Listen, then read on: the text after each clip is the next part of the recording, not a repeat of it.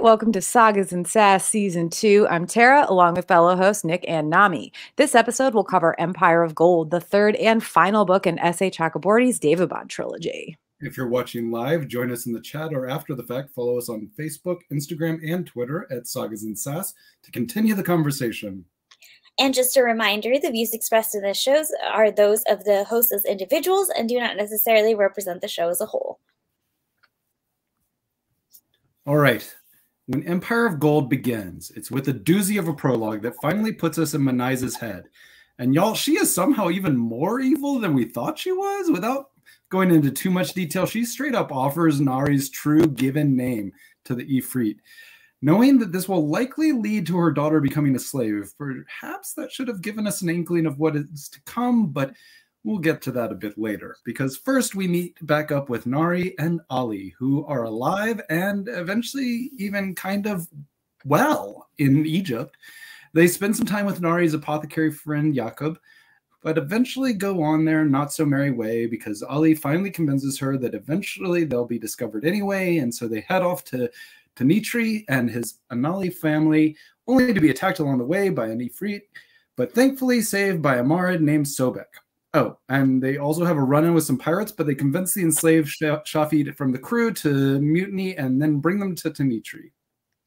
When they arrive at Hatzit's home, Hatzit being Ali's mother, it's clear that she wants to keep her son safe and sound there. But it turns out the other Marid are not too happy with what's been going on, and they threaten to decimate Nitri unless Ali surrenders to them.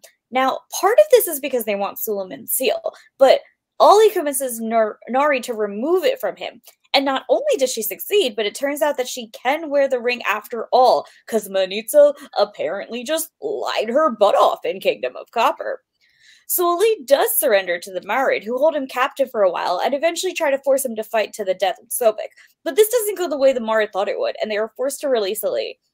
Meanwhile, the Peri sent a Shedu to bring Nari to meet with them, because as it turns out, they finally decided to get involved in the Daeva War. They give her a special blade and tell her to kill Dara, so I guess it's back to Daevabad for our somewhat unlikely heroine. Speaking of Daevabad, things have gotten really bad there. Like, really, really, really bad. Without magic, the city, its people, its food supplies, everything have fallen into disarray.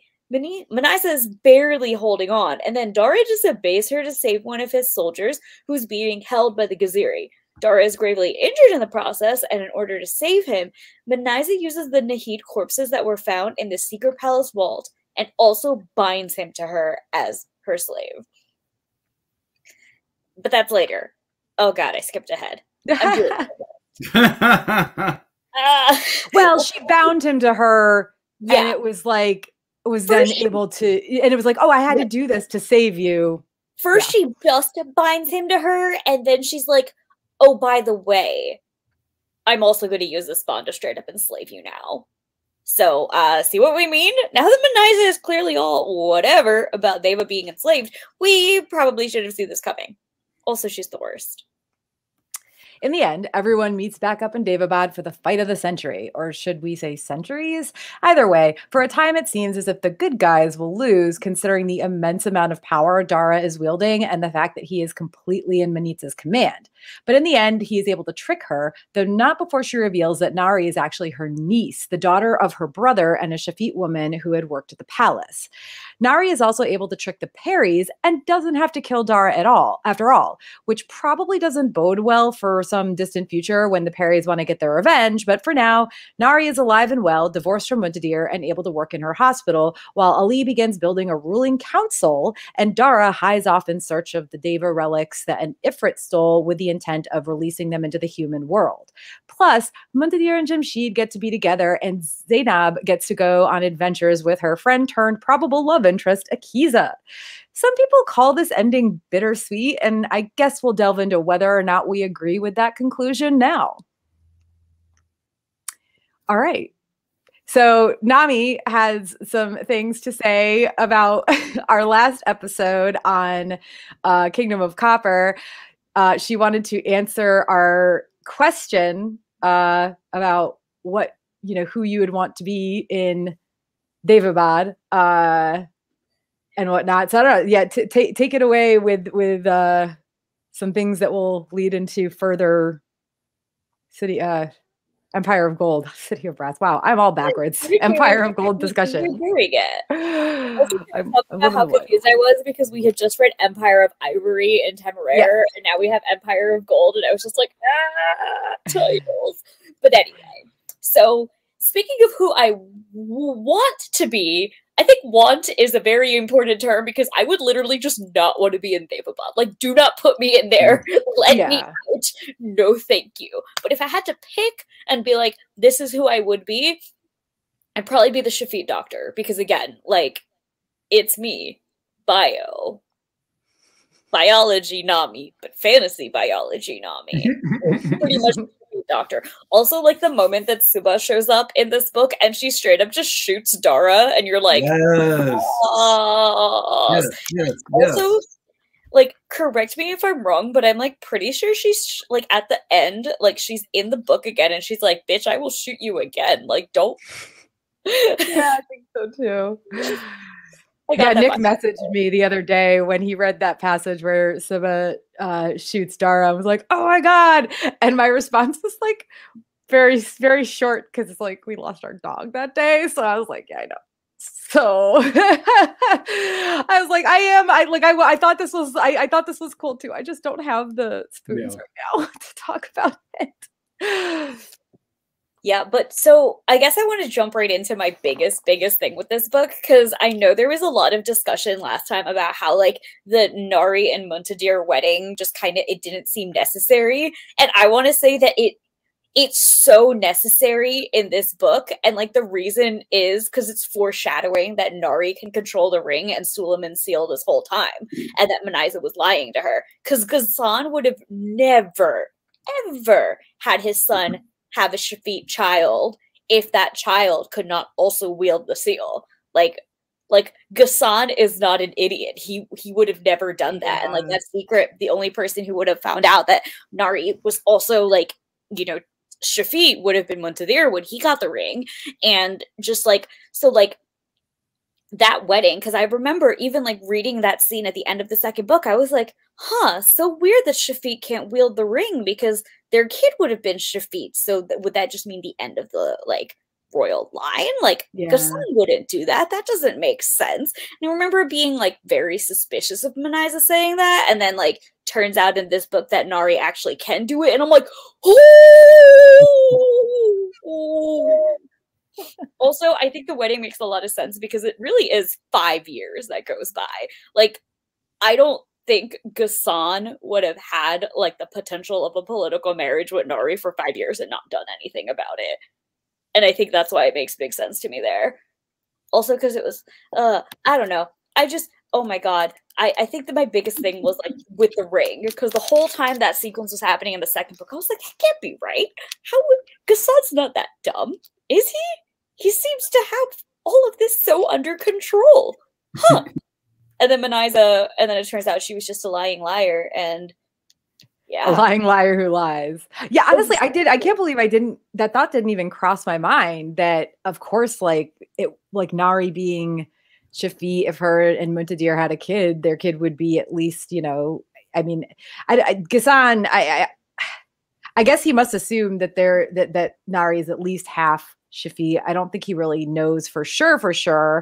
But yeah, I didn't really think about the idea that their kid would be, you know, as far as Ghassan is possibly, like, concerned, at least 25% Shafit. And it would definitely be even less than that, because the way because Nari's grandfather is Shafit as well.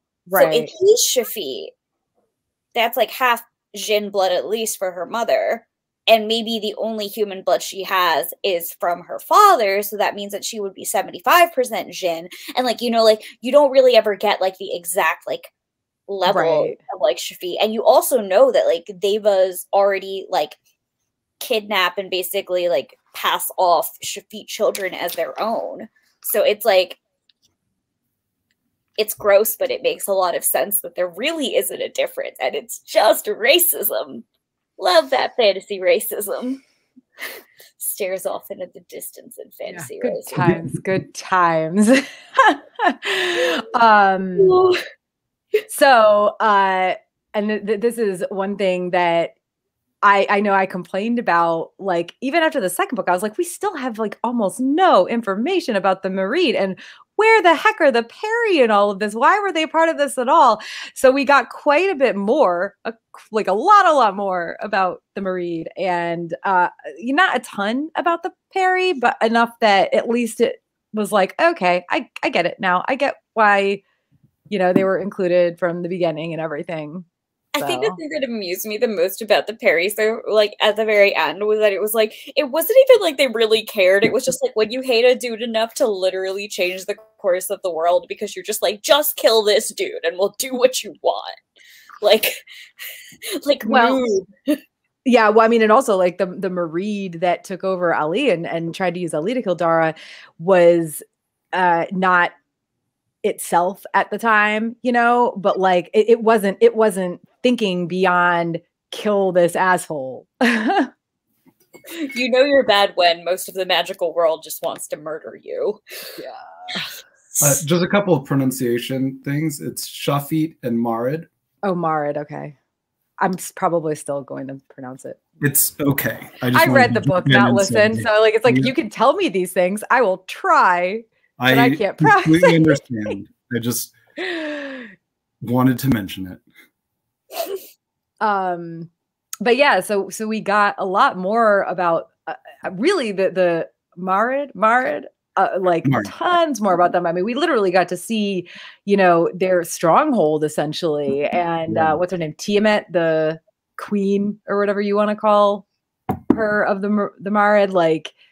Which that whole thing, the way she was described as looking and her size and everything, I was just like, oh, okay. And like this whole, like, here are my statues. Once every century, I let a couple of them wake up and fight each other to the death for the possibility of freedom. Like, wow. Just like, it really like sort of, the Marid especially like preys on that like fear of water and like the deep dark depths and the unknown, and just like the descriptions of them from the beginning, like Ollie at the end of the first book when he comes up and he's like covered in like sea gunk. It was just very Davy Jones vibes from Pirates of the Caribbean, and like that never stopped, and it just kept getting worse and worse and worse. And then like even Sobek, who's like, like he is like their ally in all of this, and he's Ollie's like ancestor technically, and like Nari's Shafit family side is like they worship Sobek, and like all of this, and even knowing that like he's a bloodthirsty crocodile, like it's kind of they're just so like terrifying but cool, because it's like I remember when like all of this first started, and it was like, because normally when you get like fantasy like earth, wind, fire, water creatures, they're all like cool and beautiful, and in this I just like how Chakraborty doesn't like hesitate to just go all into the terrifying. It's like they're magical and they're terrifying, and don't you heckin' forget it.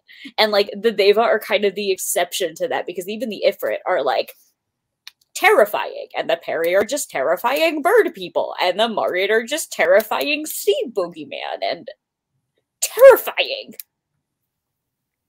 Oh, I'll tell you what, when you just said like the idea of like, the fear of like the deep dark like just depths of the sea and everything, all I can think of is this time I went snorkeling off like, I think it was Grand Turk in the Turks and Caicos, and we went to the edge of the shelf where it just drops off into like oblivion. Like it literally goes from a few hundred feet deep to like tens of thousands.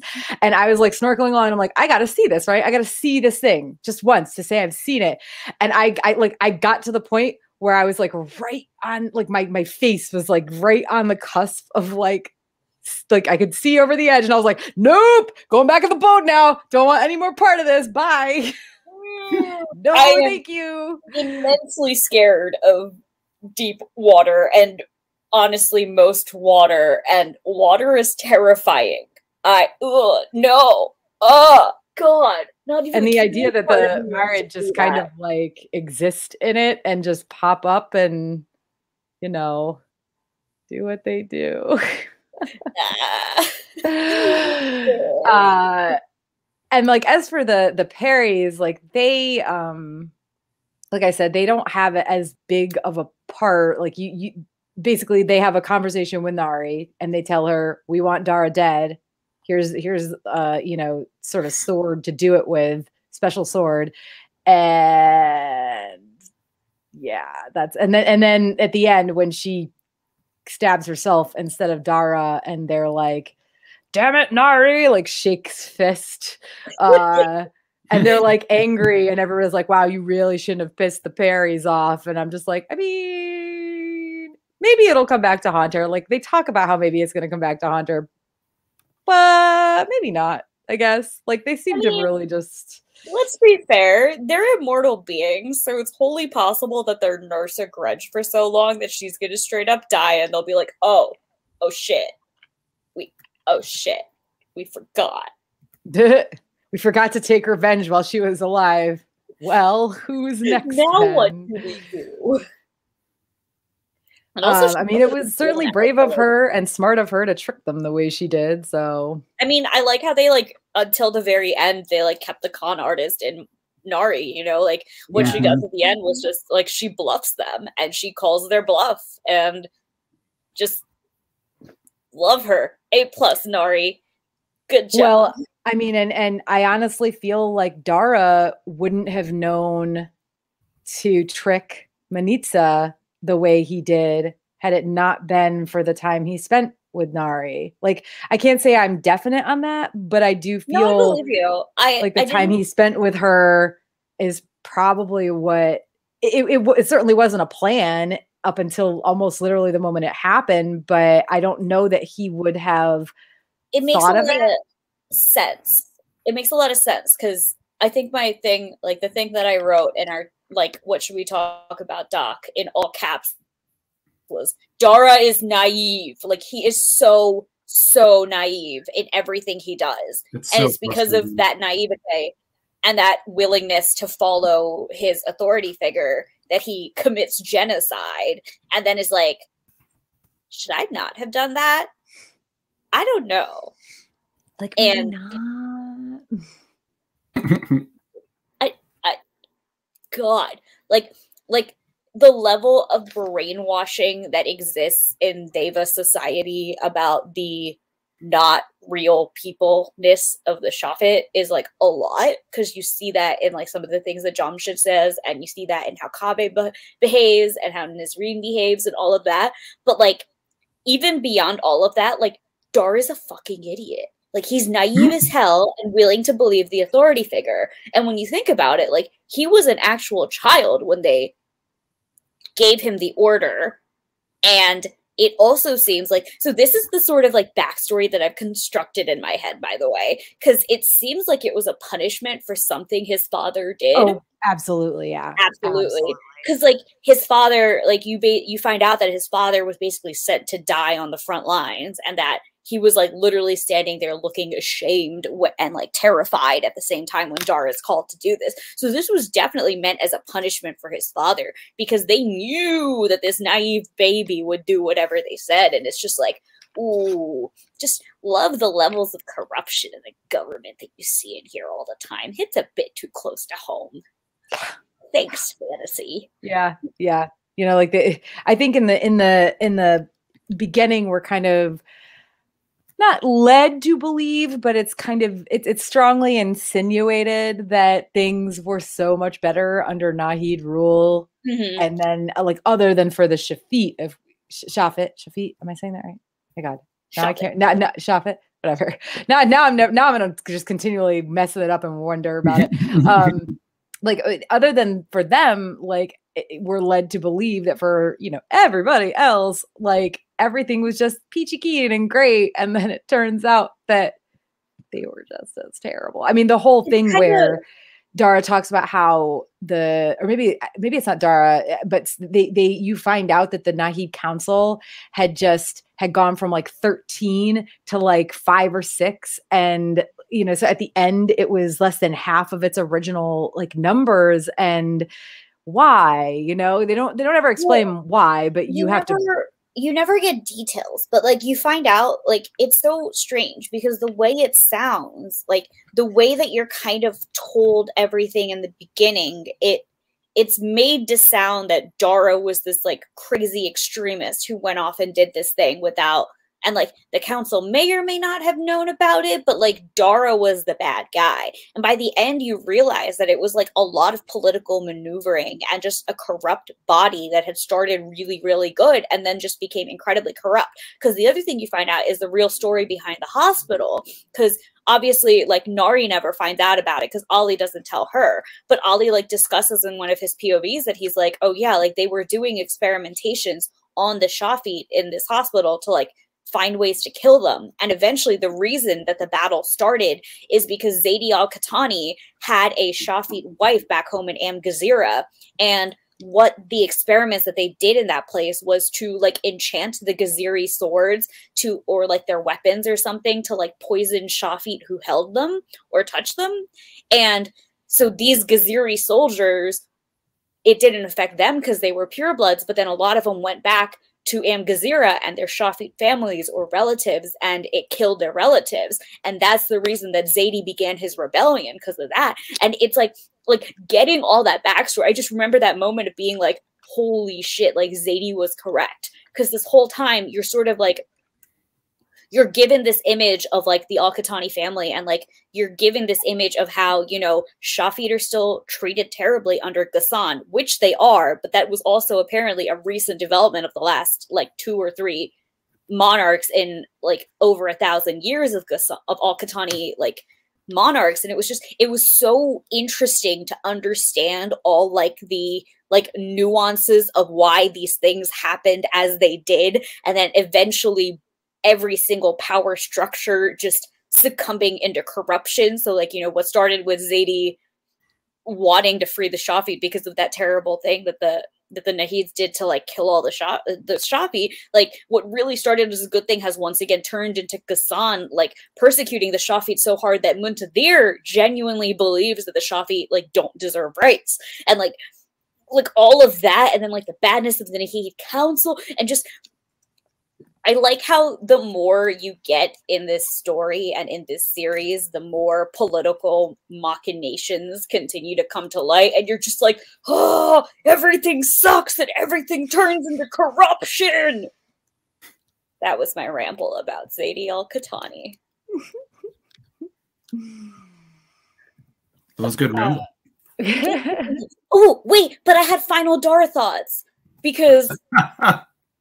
Well, so, I mean, there's so much to say about Dara. We might as well just get it off the plate now. That was when we started Dara, so we might as well finish Dara. And I think, you know, like, I think seeing his POV, totally agree. Emo boy through and through. Like, please, sir, can we not?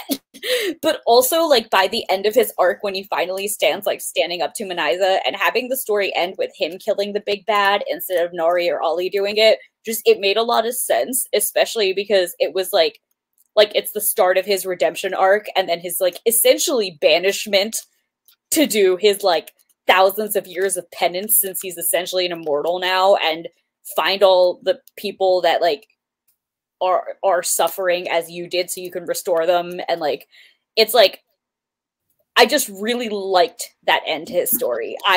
It was one of those things that I never thought there would be an ending to Dara's story that I would be content with, because I still don't like him. Absolutely don't like him. Garbage man. Throw him out. But his character arc was really good. And his story ending with him killing Manaiza on paper and then going on this like essentially eternal journey of retribution, because the way they describe this task, it's essentially impossible. But like it's very fitting. And the fact that at the beginning of the second book, he's very much ready to die and be with his sister. And at the end of the third book, he like tells Nari to save him so he can continue his redemption and truly actually do that. I was like, well, dang, I guess I have to say it, but we love growth at this house. Yeah, seriously. Right? And also, you know, the fact that he chooses to do that. This is his idea. You know what I mean? Like, I don't even think at this point Nari knows what happened to those relics, right? Like, yeah, nobody has any idea. So and it's basically like said that the only reason like the 3 freed Ifrit's relics, or the 3 freed Jin's relics, were even found in the first place was just literally sheer luck. And it's like very much laid out there as like, this is not a realistic task. Like this is not something you can realistically do intentionally for even one relic, and he's doing it for hundreds. And it was just very good. It was a very good and satisfying end to his story that I never thought I would actually get. Because let me be real, the idea of him toiling for eternity to get these Jin back makes an angry part of me happy. Yeah. I mean, I don't know, Nick, like, are you on board with us here? Like, do we all agree on the fact that it's great that Dara is, if he's going to live, I guess, that he's going about this, hunt for relics. Yeah. I still don't like him, but it was good. Yeah, I mean, that's a thing. You don't have to acknowledge somebody's growth and still dislike them. Absolutely. You never have to forgive somebody. And I guess, is it truly a redemption arc? Is there another term for like a character that maybe can't be redeemed? I feel like if anything, it's like a taking off his rose-colored glasses arc. Yeah. Like I said, like Dara's naivete continued to astound me throughout the series. I think Manitza kind of ripped those glasses off of his face, honestly. I mean, he was obviously very just like about what she did to bring him back in the first place.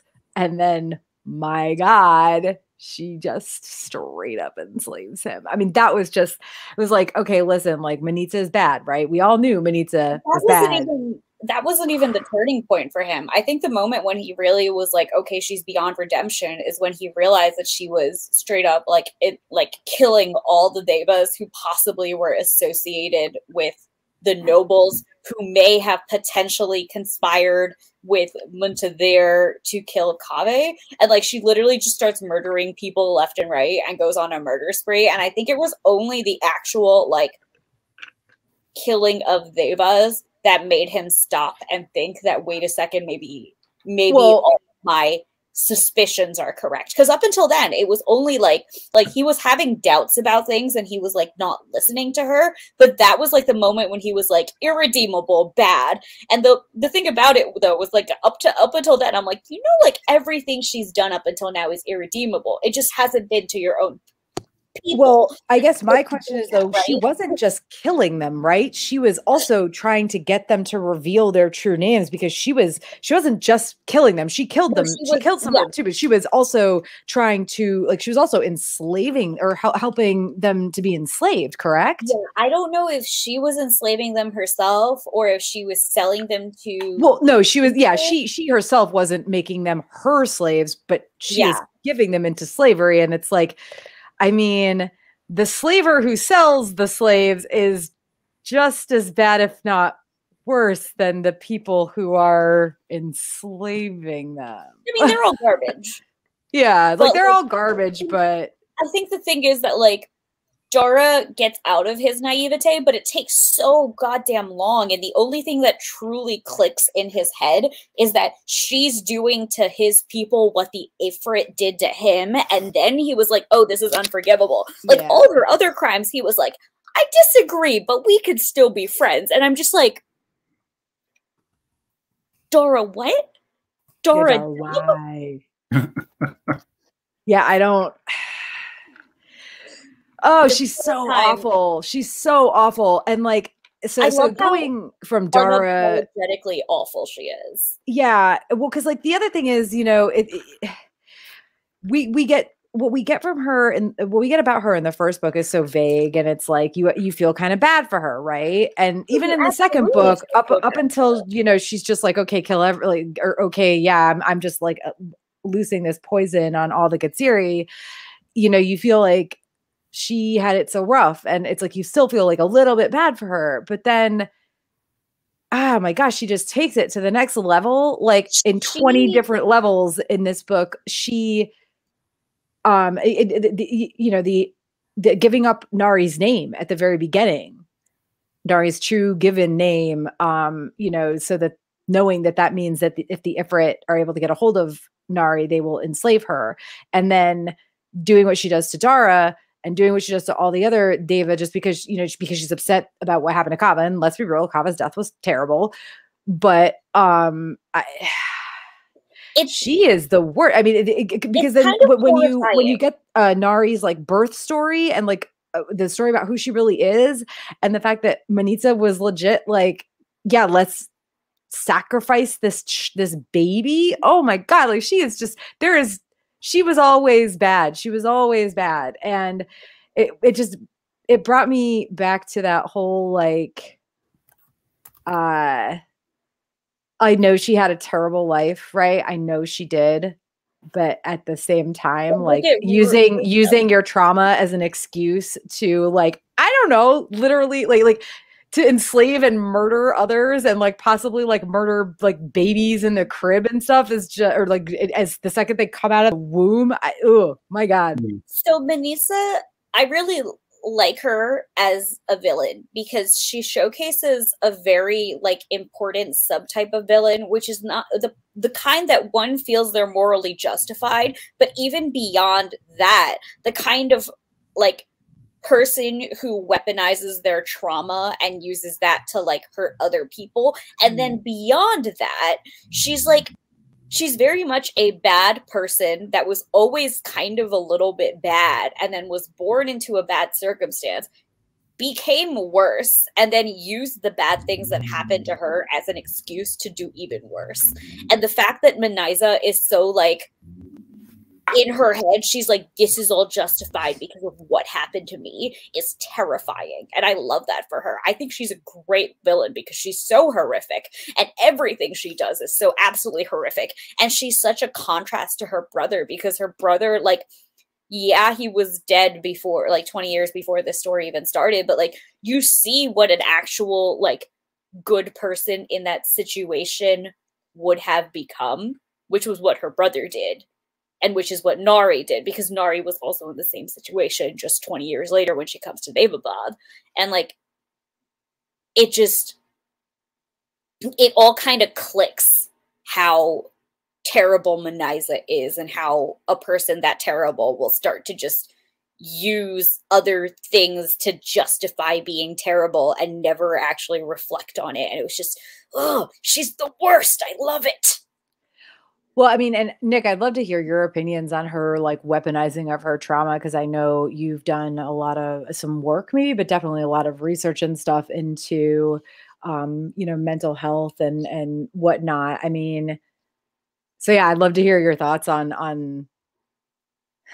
how Manitza acts, reacts, etc. You're muted, by the way. If you're muted. There you go. I mean, shit. Like, mental health and trauma in particular, it does a number on the best of us, but it is never an excuse for shitty behavior. And Manisa's got about the shittiest behavior.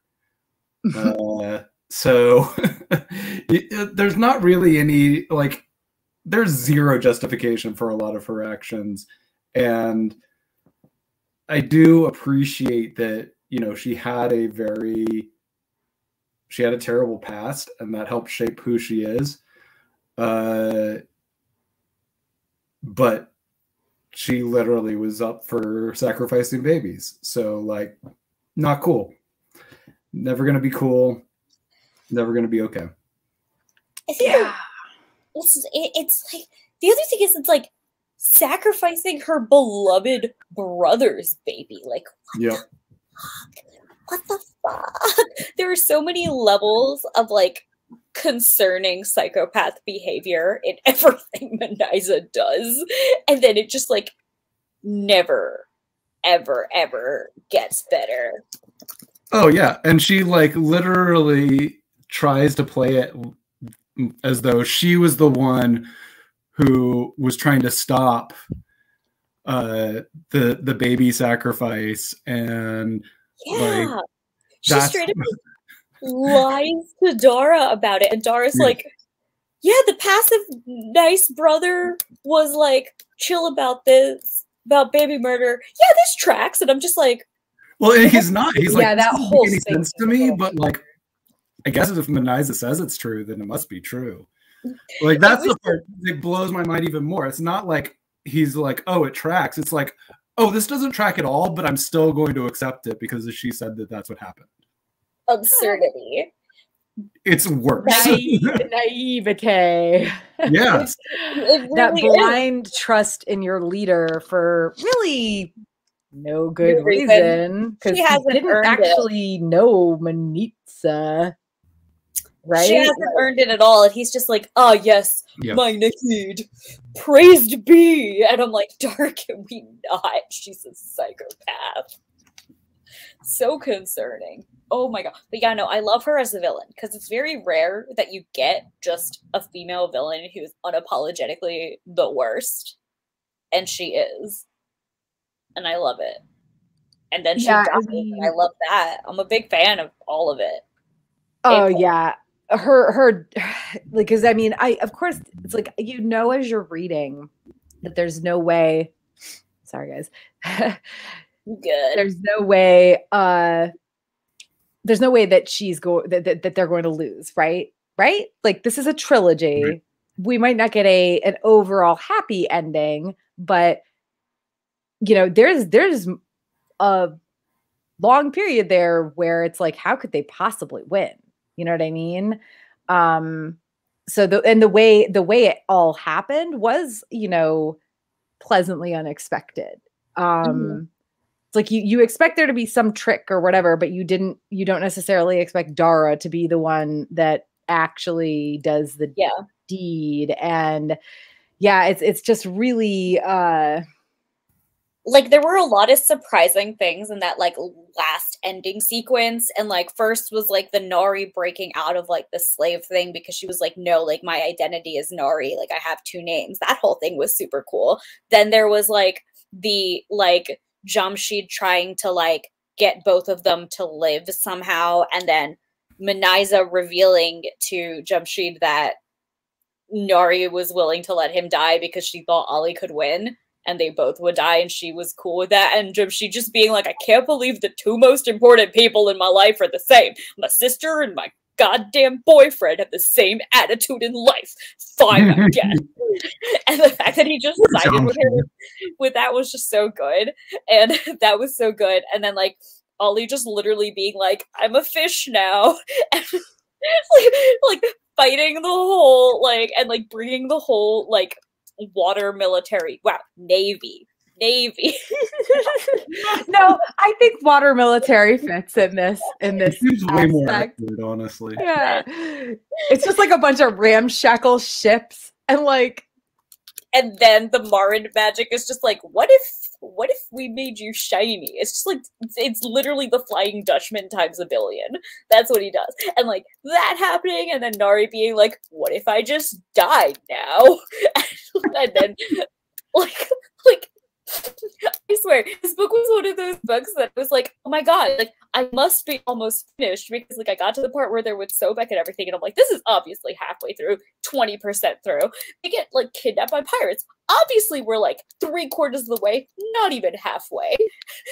like literally, like the entire, like, that final confrontation action, I'm pretty sure happens in like 2 chapters, and it's like chapters like the last like 2 before the final 2, and I was just sitting there and I'm like, how are they going to solve it all? How are they going to solve it all? How are they going to solve it all? And like in most series, like I can kind of see the solution coming, or I can see how they'll get from point A to point B. But I was like fully team Hotset when she was like, guys, just like start your new kingdom here. There is literally no way this is going to work. I was like, guys, I hate to agree with the mom, but like I do agree with the mom. This is not going to work. Y'all can't win.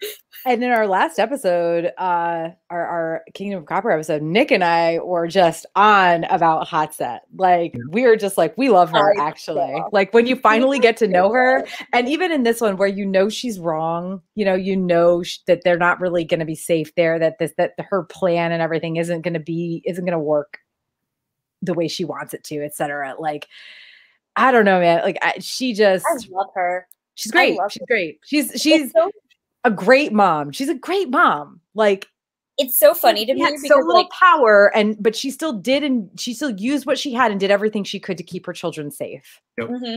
It's so funny to me because I'm used to like the fantasy trope of absent or shitty parents, and like having Ghassan be shitty parent. I was like, yep, of course, like it's all going to be shitty parent. And then Hotset shows up and she's just so kick ass the whole time, and just everything about her is amazing. And I remember my friend who told me to read this series, she's a huge Hotset stan. And I remember being in the first book and I'm like, who? Like, I don't get it. Okay. And like reading the second book, I was like, yeah, I get it. And reading the third book, I was like, yep, I get it. I love Hotset. Let's go. Also love Zainab. Also did not realize the gay vibes that were happening between her and Akiza, but now that I've heard it, I'm like, oh my god, yes. Oh, for sure. I picked up on that. I mean, not when they first met or anything, but like then Akiza starts like training her and stuff, and then when Dara runs into them in the Gaziri district when he goes to rescue the archer whose name I can't remember, one of his soldiers, like I was like, oh, there's vibes here. Irtimez, yeah. I was like, oh, there's vibes here, and I am 10,000%. I'm proving the I can remember the miscellaneous friends characters point that you guys were making last time. Oh yeah. Speaking of Akiza and miscellaneous friends, even though he was tragically lost. Dude, you were like, I almost passed over entirely. He was eaten by Lubaid in front of Ollie. Like, how could you forget that? I think we had like I wrote the summary so last minute and so quickly, and he like wasn't mentioned in any of the blurbs I found online because he is in a way a minor character, and he dies like partway through through the book. Traumatized by his death. Okay. I was saddened, of course, by it when it happened, but then like so much happens after he dies that it's like we're talking. I'm like, what else do we have to cover? And Nick is like, wait, what happened to Lubaid? And I'm like, oh yeah, he died. Oh god, that was sad. Shit. Also, like, how did I not remember this? Lubaid and that whole scene, I just wanted to jump back into the Muntadir love for a second, because that sequence when he's like when he's getting Dara to promise him that he won't harm his siblings, and Dara's like, I'll leave Zainab alone, but I'm going to kill Ali. He killed my men. And Muntadir straight up looks him in the face and he's like, you killed literally everybody he knew with the Citadel. Like, sit the fuck down, my dude. Yeah. And I was just like, fuck yeah, Muntadir. Calm down, Dara. As it is. Like, I'm pretty sure you guys, like, you are not equal. You owe him a lot. I was like, every time Dara gets mad at Ali, I'm just like, are you kidding me right now? Bud, you're mad this little boy stabbed you when you literally participated in the murder of thousands of people on the front lawn of his home and pulled down the building that he grew up in as a child and killed 99% of the people he knew there. Like, Bud? Just not to mention the fact that when Ali did the supposed like worst things he did to Dara at like the end of book 1 and stuff, and Dara's all mad about it. It's like Ali is like, I mean, well, you were kidnapping my BFF, who it seemed pretty clear she didn't want to go with you, and like all this, and also was taken over by the Marid, like when he actually killed, quote unquote, killed Dara. It's like, come on. Dara you're placing some weird blame in some weird places there, Dara. I feel like you're projecting. Emo boy is projecting. Emo boy is projecting. God, yeah, no, that whole thing made me so annoyed. And Muntadir just being like, no, fuck you, was amazing. And Muntadir just like at that whole moment where like Kaveh dies, and like he orchestrates that whole thing. I was just like, oh my god, I was waiting for Savage Muntadir planning to destroy everything, and then it happened, and I was like, dang, that was good. That was good. And the thing was that like he straight up goes into that expecting to either die or be executed for it, and I was like, I support this. Because he was straight up killing the person who killed all his people. And speaking of this, I wanted to jump to Kaveh for a second because pieces, but like the absolute tragedy of the fact that you find out in this book that Manaiza never told him that she didn't control the poison, and he thought the poison would be contained and kill only Ghassan. Like, oh, I think no. I figured that that was, I think, fair, at least somewhat, but I think fairly clear in the second book that it was explicit that she decided not to tell him. Yeah. She said, I'm not telling him. He doesn't need to know that. He doesn't need the guilt. It was one of those moments that like I listened to all of these on audiobook at 3x speed. So like she kind of brushes it off and it doesn't really matter in the moment because you don't see the effect that it has on Kaveh, but seeing Kaveh after it and his like absolute horror at what has happened, and like even in the moment seeing him be like, wait a second, why is it spreading? That shouldn't happen. Oh no. And seeing all of that like kind of happen is absolutely heartbreaking because like, dang, does that man have terrible taste in women. Yep. Yeah. Hate him to pieces, but still feel like incredible pity for him. Yeah, and also, I mean, wasn't he literally like pulled apart or something? I mean, he was murdered very brutally. It was like a Game of Thrones brutality murder, I would say. Thankfully, it was less described. Because I actually just I'm at the end of rereading Clash of Kings and the bread riots, and they're talking about what happens to like the High Septon and I think it's Preston Greenfield and maybe one other Kingsguard member, and it's like really brutal. And that's in a way it's less mobbish. There's not so much a mob as there is like the Deva or whatever that Muntadir has kind of gathered to fight back. But yeah, it's bad. But it's definitely, it's off page to an extent that it's easy to brush over in the moment. And it's only when Manitza goes like just completely scorched earth that you realize how bad it was, I think. I don't know. I feel like the way it was described, like even though it was off screen, it was immensely obvious that this was brutal. Because I don't know. I can't imagine a scenario in which a mob would confront the man who literally murdered thousands in front of them, would not react with incredible violence after being given weapons. So, to me, the fade to blackness of that murder did not hide what I suspected was the brutality of it. And having that confirmed later was just sort of like, yep, as I thought. That was horrific. And you got what you deserved. And also, like, poor Jamshid, because, oh, man, like, his mother is a murderous piece of shit, and his father wasn't, like, he was a good dad to him, but he wasn't a great person. And then, but also had like this brutal death. And like, and then he finds out that Nari was like, gonna just kind of like give him up. Like, it's, we're gonna kill your brother if you don't do this. And she's like, fine, kill him. Like, I'm calling your bluff, whatever. Jamshid, a politician, realizes the two most important people in his life that are still alive are politicians. I don't think Jamshid was a politician at all, actually. Jamshid was a politician. He actually specifically talks about it in Tanitri. Like, there's a conversation he has with Nari at some point. And he's like, not to be the politician here, but this is what we should do. And I remember that sticking out to me because I also didn't think he was really a politics dude, but he hung out with, like, Muntadir as his guard so often that it seems obvious that he would be able to, especially with the Grand Wazir as his dad. So like the reveal that he gets it but just also does not like to was like, in my opinion, very good. At least in the end, Not his he ends up man's. with Eye Patch Muntadir, who I imagine being very rakish and handsome in his eye patch, you know? He's just, I'm pretty sure he's like flaunting that thing to Jamshid all the time. He's like, hey, got my eye on you, and like other like lame bullshit like that. And he's like, do I look handsome and rakish?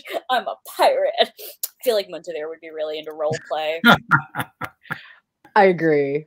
Speaking of pirates, we haven't really gone. I don't think we need to go into depth in this, but like I really liked. How do you pronounce her name? Fiza. Fiza. Okay, I really liked Fiza. She's real cool. I like how she was like, "Fuck you, Ali. You're not going out on this boat by yourself. I'm going with you." And like she just becomes like his right hand person, and like. I loved all of that, like especially knowing that she was this, you know, Shafiq girl who was they were essentially enslaved. They had that, you know, what it was, the chip or whatever in their neck that oh gosh, like and Nari, like it was fantasy microchipped, basically. Yeah.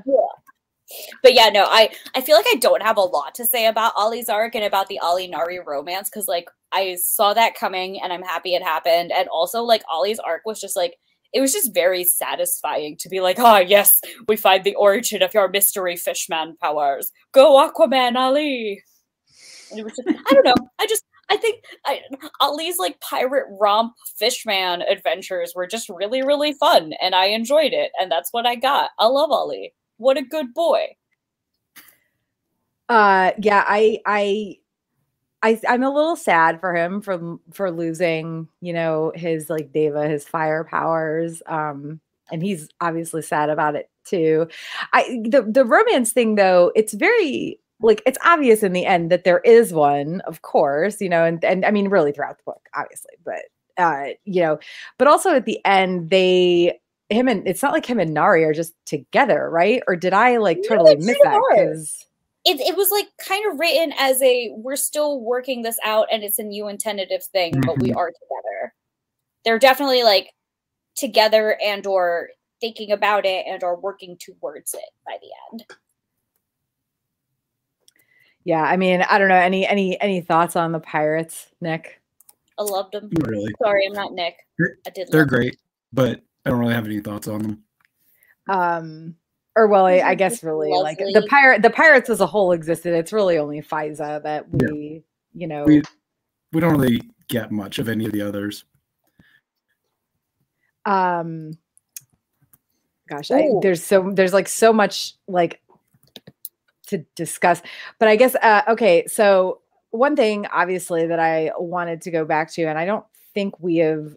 One of the things we talked about last time was the morally gray dilemmas and how Nick and I were like, we see that there are some morally gray things, but is it true morally gray, or is it just morally gray because one thing is obviously the right decision, but isn't necessarily like the way everybody wants it to turn out?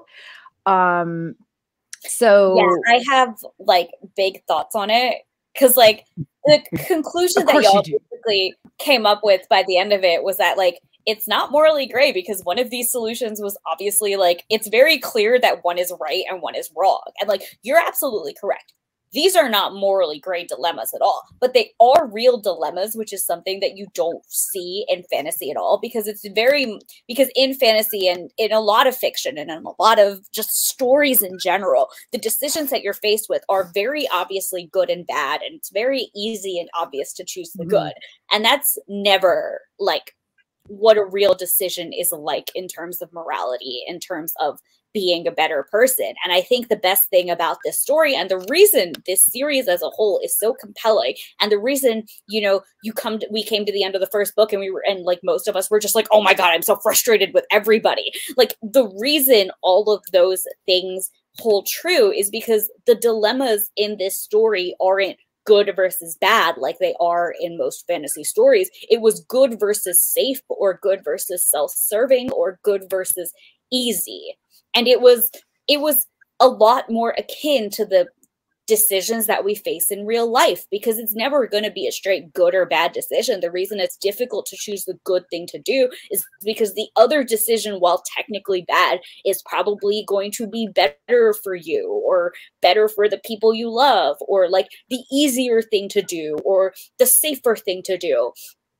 And that's why this book is just so good, because, and that's why these characters are so frustrating, because as a third party reading it, you can obviously look at this and be like, well, this is obviously the good one. Why aren't they doing that? And the fact that they continue to make, quote, the wrong choices or the bad choices is part of why this series is so compelling, because it's like, it really does mimic life in that way. And it's more realistic than the, should I do murder or should I not do murder? Well, murder's bad, so I will not.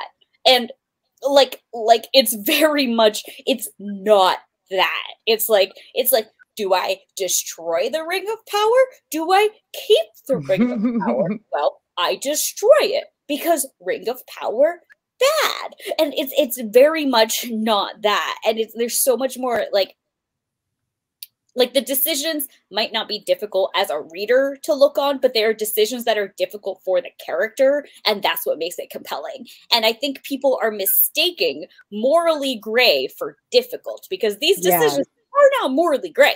There is a correct answer.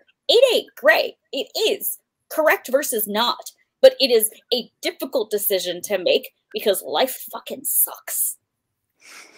That's a good way to put it. That's a good way to put it. Like that they're not just because they're difficult doesn't make them morally gray.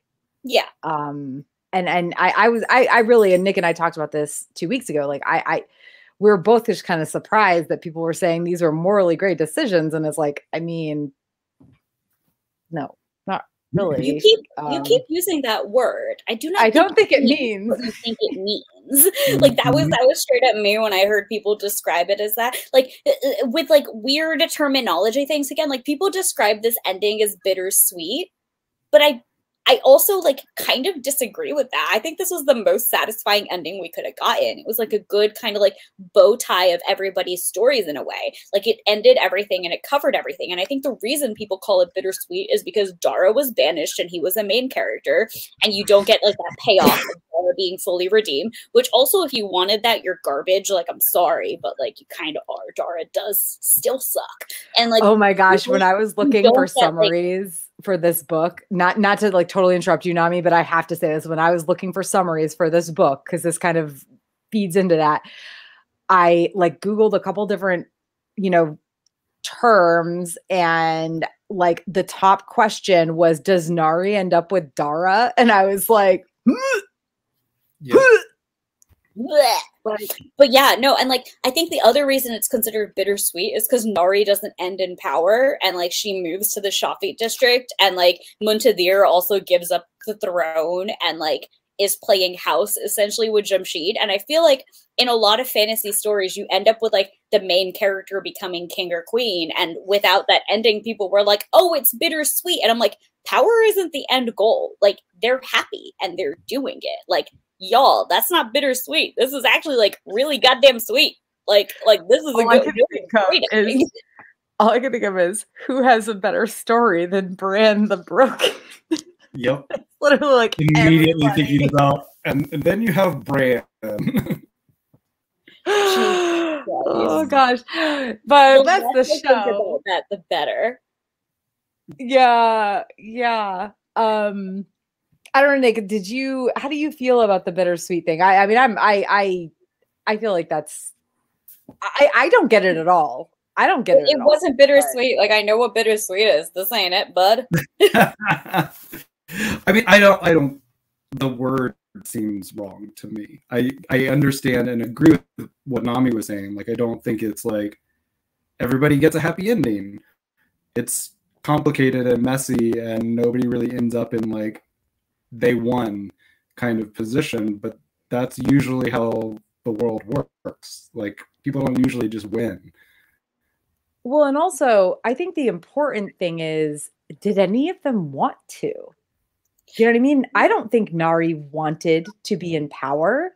I don't think, Muntadir, he might have wanted to be in power, but I think that what he wanted, like, I think him wanting to be like to rule was in direct contradiction with what he could have with Jamshid.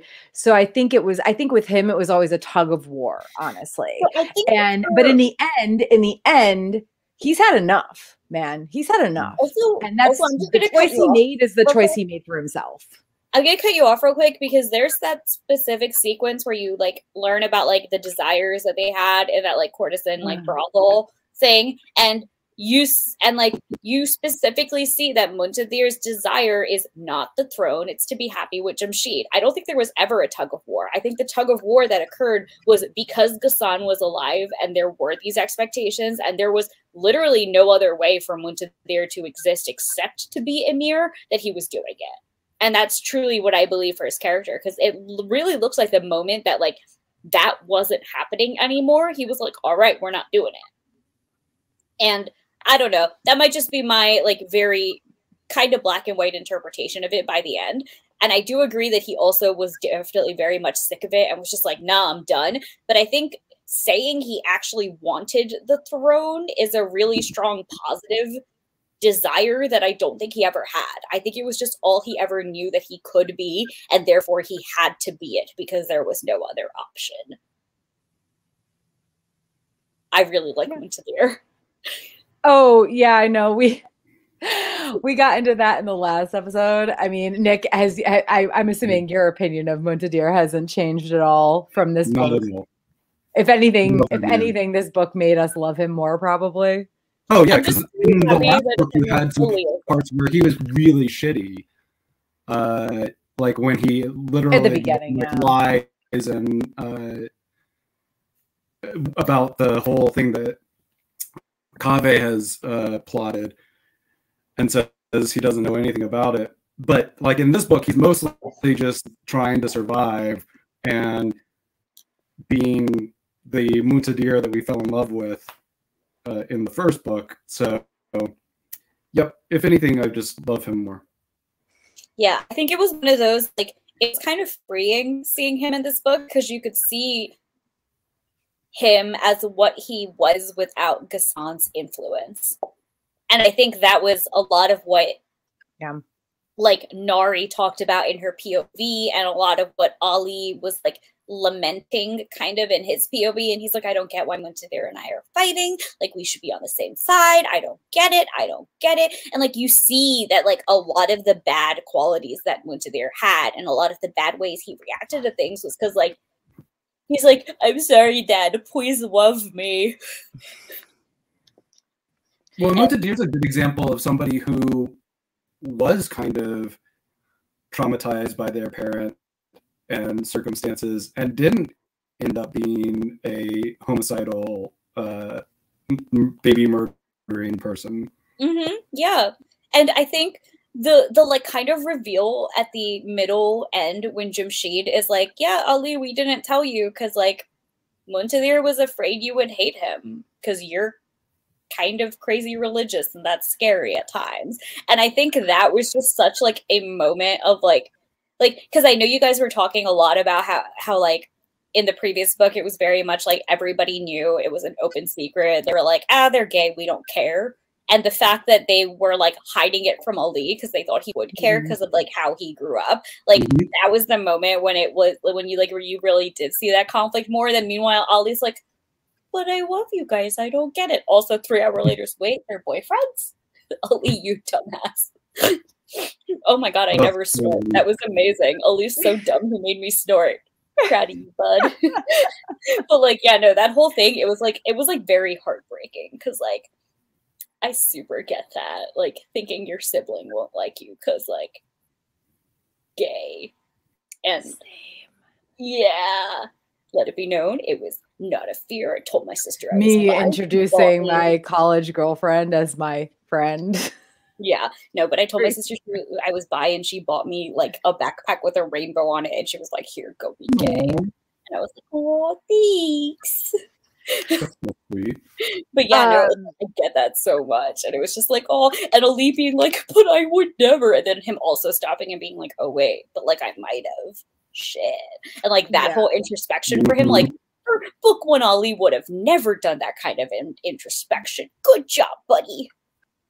We love growth in this house. Yeah, hashtag we love growth in this house. So one last thing to talk about before we end everything is the main themes of this series, which there's a bunch of really great quotes about it, etc. But the endless cycle of revenge for justified wrongs, which that's Nami's words, like the oh gosh, just over and over and over again, right? How they and again, like I said, I don't think there's any specific ones that I highlighted from this book, but it comes up again and again and again that when they finally reach this understanding, you see it, I think, with each of the main characters, maybe not with Dara, I don't know, but you definitely do with Nari repeating it a lot, and Ali as well. Like this, just if we keep going here, if we don't make a change, then it's just going to continue as it's always been, and that's bad. Like, yeah, I think you do actually see it with Dara at the end, because at the end he's the one who, like, you know, tells Nari that he needs to leave and become the scapegoat for this, so that like his soldiers who followed him without knowing the true extent of Manaiza's crimes wouldn't be like remembered badly and like attacked rightfully because of what they did without knowing. And like, so he's like, I really need to leave and take all of this responsibility on myself so Daevabad can move on. And I think, you know, by the very end, Dara gets it. Because like, he starts off his whole story just like being so stuck in his revenge for what happened to his family that like by the end, the fact that he does understand that he needs to leave because there can't be peace with a war criminal like him who did that twice, like once in the past and once like literally 2 days ago, and like the fact that he gets that, I do think he understands by the end. Still a naive idiot, the dumbest. Go worship a naive, the dumbest boy. He's a himbo. Get it. He's 30. He's a himbo, except he's a himbo gone horribly wrong. He's a himbo, except instead of like being adopted by like a talking raccoon like Thor got with Rocket, he gets adopted by Thanos. And then he's like, Thanos is my dad. I love him. And that's Dara. Yeah, I mean, I guess so yeah, endless cycles of revenge for justified wrongs, and endless cycles of killing as revenge that create more justified wrongs. Again, these are Nami's words. The people in power don't, you know, suffer or die for their actions, but others do. I think that's an important thing to touch on before we close like, too. There was that whole point that you guys made in the last webcast of like, it was so weird that like no main characters died, and even now none of like your main good guy characters died, and like it was a continuing theme through the first 2 books when Nari was under Ghassan's control and when Ali was directly under Ghassan's control, that they would never be harmed. Anything that they did wrong, others would be harmed because of them, to punish them. And like it was a theme with Manaiza and like Rustam being tortured to make her obey Ghassan. It's an ongoing theme that the people in power never have to suffer. And like every mistake that Nari makes, Devas are killed for it, or the Shafid are killed for it. Every mistake that Ali makes, like Shafid are killed for it, Gaziri are killed for it. Every mistake that Dara makes, Devas are killed for it. And like, you know, it continues that cycle. Like the only people that actually die are, you know, Nizreen, like main characters, Nizreen, Kaveh, Ghassan, Manaiza. it's all the main bads, and like it really like it drive it in a way. The like lack of main character death in a book series with so much death is all the more horrifying, because you realize that all your main characters are like rich and powerful, and none of them die because they are powerful. And it's like, I don't disagree, but I also think there's a lot of opportunity. Not that I necessarily want any of them to die, but there were a lot of not main characters, but like not minor characters that you could have had that were not bad guys, but you could have easily had be casualties. And we did, except for Lubaid. Yeah, because like Lubaid does die. Muntadir and oh my goodness, I forgot her name, but Jorah's military friend, they both are crippled. Like, you know, there are like injuries and horrific things happening, but like, I don't know, it's just like, it's like every single person who dies is minor or not wealthy or distinctly evil. And like, it's like, it very much highlights the whole like gap in privilege and power that they show in this book series the whole time. And it like, it's just like right there. Yeah. I mean, I guess go ahead. My concern is that for people like us who literally spend hours dissecting these books and like coming back to these themes and specifically looking for those themes, I absolutely agree with you. I don't think the average reader does that. Oh, for sure. I'm sure it really drives home that that discrepancy in power for the average reader. I think the only reason it sticks to me is because so much of the first two books of when Nori is under Ghassan's control is her thinking about and fearing her actions because she knows Shafi and Deva will be killed for it. And I think that's what drives it home, in my opinion. But I still think it's not something everybody can pick up on. But I think it's definitely there. It's definitely like super there. Absolutely agree that it's there. Yeah, and I think that like it's hard because we complain about no major characters dying, and some of that might be just that this is what we're used to. I think it might be Game of Thrones syndrome. It might, yeah, you know, honestly, that might be it, because I'm trying to think, and it's like in Lord of the Rings, like you lose, you know, like who are the characters that you lose that you care about, like Theoden, Boromir, maybe. I would not depending even on how you feel about really Boromir. Care about Theoden. I would say the only person you could actually care about, and this is only from the book standpoint, is Boromir, because otherwise Boromir is kind of like the neutral kind of. No, Theoden is like, he's the king of the Riders of Rohan. Like, he dies on the battlefield, man. Like, he's pretty like legit. Like, I think that's honestly, I think his death was more sad than Boromir. Yeah, but I mean, you know, and then I don't want to get too much into like the Grishaverse, but we lose some, you know, fairly important characters in those series, not that series, but all of those series. So maybe it's just maybe it's just like I'm used to like you said, like Game of Thrones syndrome. I feel like I always am still shocked when a main character dies, like a truly main character. I think, you know, with a book series that has like, I think for me, it's like if a POV character dies, that's what I consider shocking. And I think Game of Thrones sort of normalized that. But when you really think about it in terms of most fantasy, like that level of death is not normal, like of main characters. Yeah, you're not like, wrong.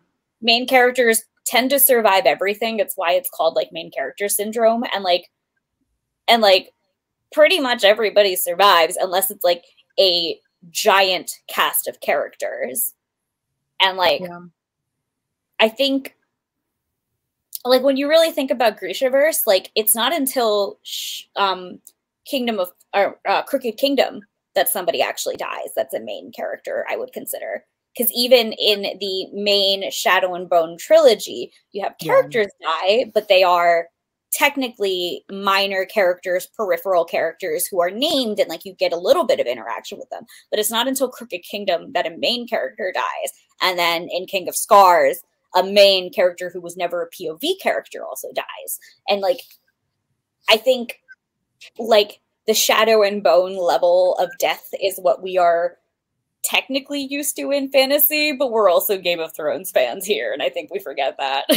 Yeah, you may be right. And also, to be honest, like I talked about this in the last episode, I think I'm just like jaded in that like I don't want a book series where like all the main characters like live and have happy endings, and that's a me problem. Okay, yeah, I was gonna say that's like, a me because I expect it to be truly bittersweet. Yeah, this one called it bittersweet, so I would have thought it was bittersweet because the main character died, and then no main characters died, and I'm like, why is it bittersweet? They're all living, and they're all actually kind of thriving right now. Like, this is great. Like, sign me up, man. And like, I don't know, like there was, for me, like I read Crooked Kingdom and I was like shocked because a main character died. Like I read Gilded Wolves and I was shocked because the main character died. Like in these books, to me, like despite the Game of Thrones everyone is fair game mentality, I still get really shocked when a main character dies, which is why rereading Game of Thrones is always traumatic. Yeah, I can speak to that right now. Okay, so any last thoughts on the whole, like the themes, the endless cycle of revenge, you know, people in power don't suffer for their actions, anything like that before we move on to our final question? No. All right. So the question this week, posed, I'm guessing by Nami, because it certainly wasn't me that typed this in here. Not that I'm judging. I'm just saying, like, I didn't put this in here. So thank you, Nami, for adding this question.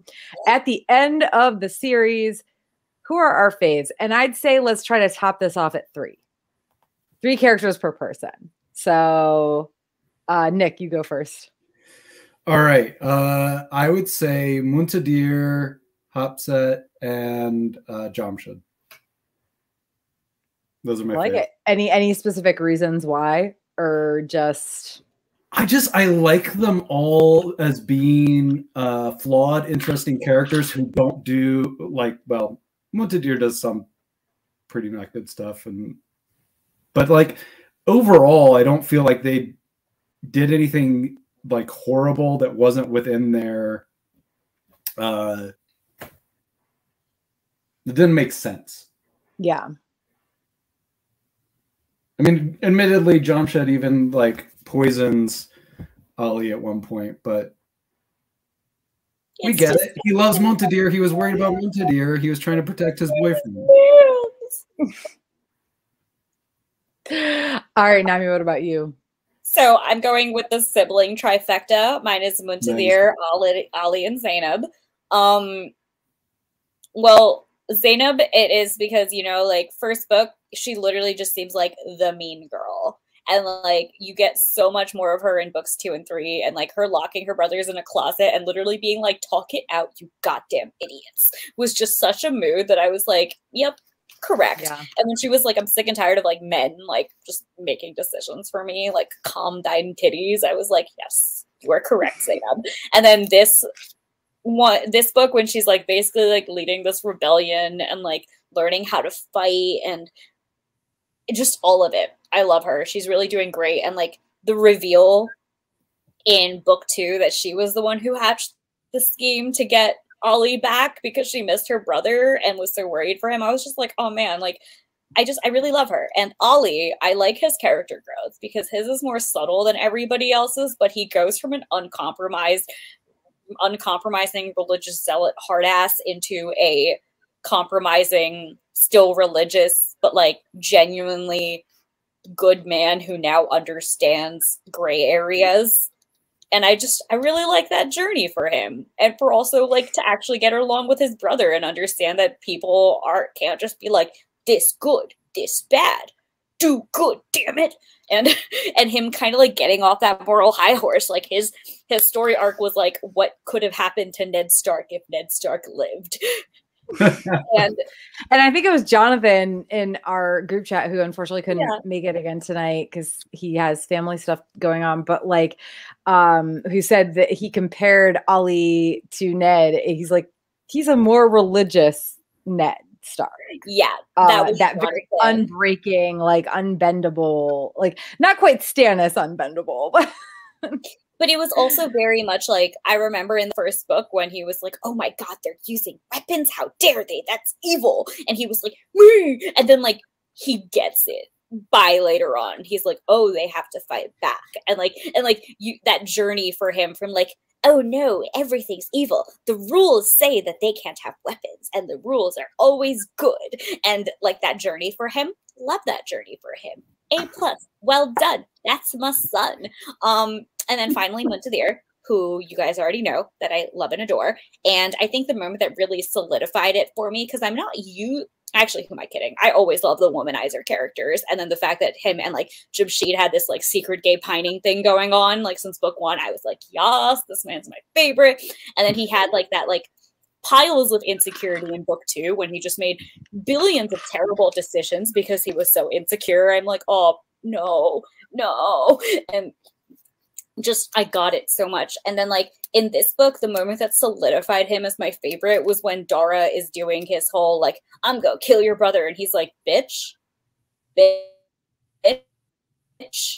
Ollie has all the reason to hate you, and you're gonna sit down and accept that. Like, because nobody had actually called Dara out on his bullshit to his face in a logical manner. Because Ollie tried, but Ollie's like such a self-righteous little pricky boy in the first book that like you're just like, it's very easy to ignore him. I love Ollie to pieces, but book 1 Ollie was an insufferable brat with a stick up his butt, and I stand by that, and I love him. But so like Muntadir calling like Dara on this was the first time somebody actually called Dara out in a way that would hurt him for his hypocrisy, and I was like, yes, Muntadir, yes. So before I answer this myself, what about Lubaid, Nami? What about Lubaid? I wish they could have happily lived in this little Gaziri desert house.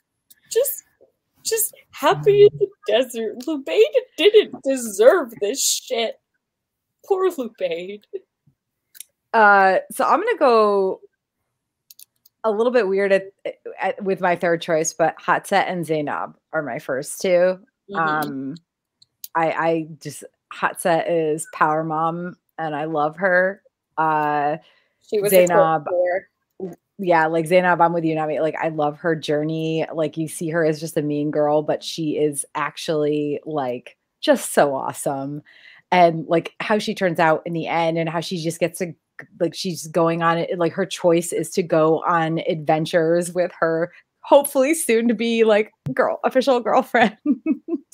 Like, please. That again, I still want these little novellas about Zainab's adventures. So I loved her. The third character is really hard. Obviously, I love Ali's character arc. I love Muntadir. I really like Jamshid too. But I think my third favorite character is actually Sobek. Ooh, okay.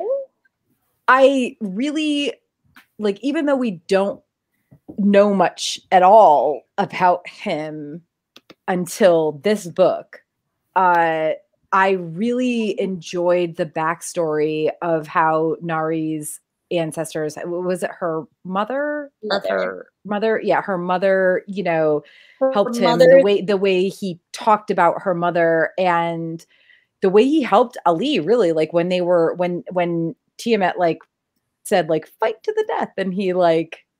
So it's real quick. I just implied that it's not the mother who helps him, but it's her mother's human ancestors in Egypt. Okay. And that they like hand down the like worship of Sobek. Yeah, and I just he's one of those characters where like we didn't really get enough of him, in my opinion, and I just really he's maddening in a lot of ways, but I really enjoyed, well, and of course, obviously, like, not great in terms of the whole like human sacrifice of like being bloodthirsty. Like, listen, not a great quote unquote person, but I really enjoyed, like, in fairness, he's a crocodile, so like, yeah, exactly. Like, it's not entirely his fault, right? That he needs. Yeah. Crocodiles eat meat. Humans just big meat. So I know that's a really weird choice, but I really like, I trying to think about like, who did I really enjoy learning about the most in this series? And he was shockingly, weirdly, maybe the third. And again, it's more because it's like, I love all these other characters and there's so much I have to say about them, you know, both maddening and positive. But in the end, it's like, this guy though, this guy. But I'm also a minor character person. Like, you asked me who my favorite Game of Thrones characters are, and like Dolorous Ed absolutely makes it into the top 5. So just saying. I'm kind of like offended that Lubaid isn't in your top 3 then. Like, listen, I freaking love Lubaid, but we only get one, not even a whole book with him. No. You know, like he's fun and he's cool, but he's there and then he's gone, sadly. R.I.P. Lubaid. Everybody take a, you know, cheers, Lubaid. Nami doesn't have a drink. Cheers, Lubaid. I have water. I could cheers, Lubaid. Water works. That's fine. All right. Lubaid says hydrate or dihydrate because he grew up in a desert. Oh my God.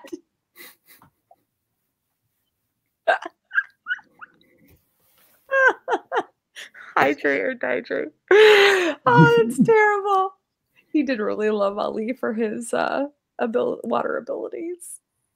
Also, I love the reveal that he was just kind of like, dude, did you think we didn't notice something was weird about you? Like, you literally used to disappear underwater for hours at a time, dude. Like, and Ali's like, but I was so subtle. And he's just like, bro, you were not.